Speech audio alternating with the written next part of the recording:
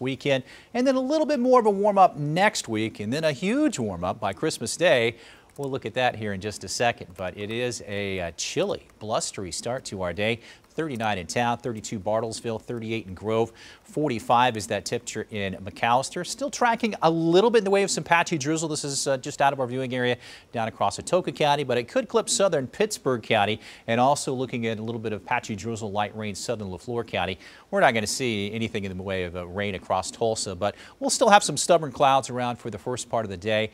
By afternoon, we should start to see a little bit more in the way of some sunshine, at least Tulsa to the north and to the west. You head to the east, you guys may be stuck in the clouds. Pryor, Tahlequah, heading down towards Muskogee and Sallisaw. Here's a look at our highs today. I don't think we've had one day this month with temperatures below normal, but today will be one of those days. Middle to upper 40s. Normal high is 50. Now we'll be close to average temperature-wise down towards McAlester with highs there in the lower 50s. It's going to be a great night to have a fire in the fireplace. Tonight, folks, is going to be the coldest night of the season. Tonight, sky will be clear for us. Temperatures are going to drop like a rock. We're going to be in the 30s through about 10 o'clock.